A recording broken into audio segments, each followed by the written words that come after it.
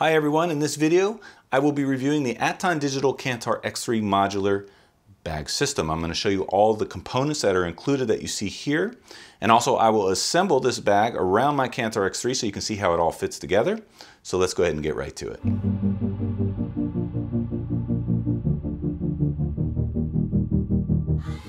So before I build this modular bag system around my Cantar X3, let me quickly show you what's included.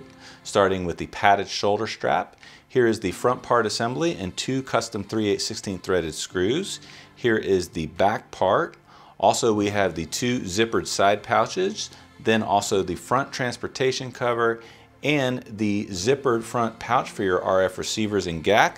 Also a transparent cover and a battery box that fits behind the front receiver pouch. Next, I'll build the modular bag system around the X3 so you can see how all of the components function as a whole and get an idea of each particular one's feature set.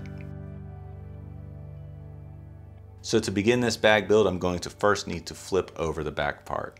But before I do, I want to show you, if I lift open this padded fabric, you'll see that there's an access point. And that access point is for the bottom of your Cantar 3/8/16 receiver thread. So we'll go ahead and flip it over and prepare to put the Cantar X3 on top of the back part.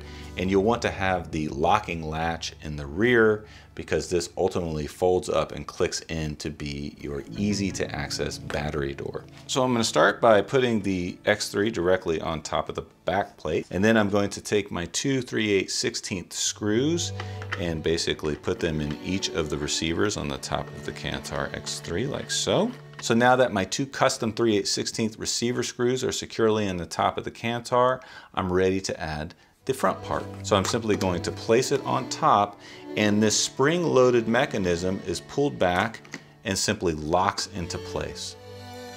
Okay, now that I have my front part mounted, I can go ahead and close my rear battery door by securing this latch. Now that we have our front part and back part assembled, let's go ahead and add the side pouches. Each one of these pouches has two independent compartments with a zipper, and it secures to the front part and back part with a latch on each side.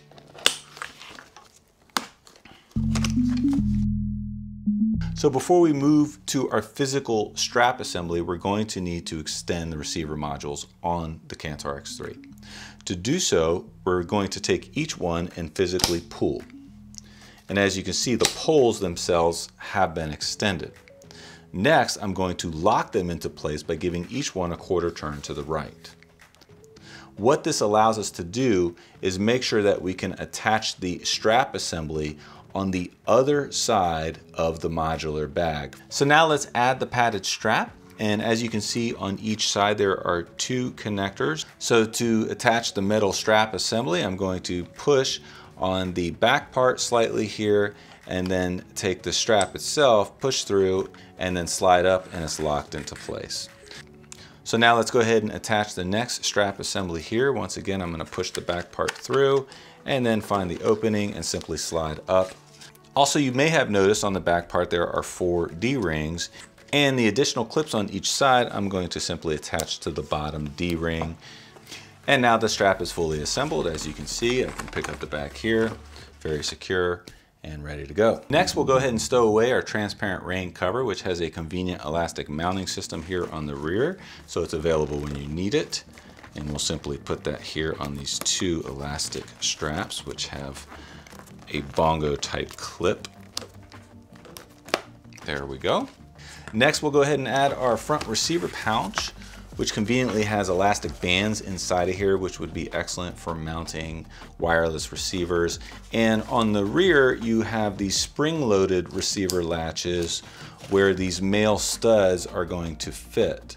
So to install this, I'm going to push these clips forward here first, and then simply just place it directly over the stud, pull the latch, and pull this latch, and it's locked into place. Let's go ahead and release the transparent rain cover system here, and I'll show you how that works. Very simple. You have hook and latch on one side to go on the bottom, and then you have a clip here, and then it's ready to go. And to complete our X3 modular bag build, I'm going to add the transportation cover. And to do so, I'm going to use the hook and latch on this side, like I did the rain cover. And finally, we'll go ahead and attach the receiver hook to the fabric loop here. And now, success, our bag is ready to go. Thank you for watching my X3 modular bag overview video. I hope you found it helpful. Feel free to put your comments or questions below and I'll be sure to get back with you, and I'll look forward to seeing everyone soon.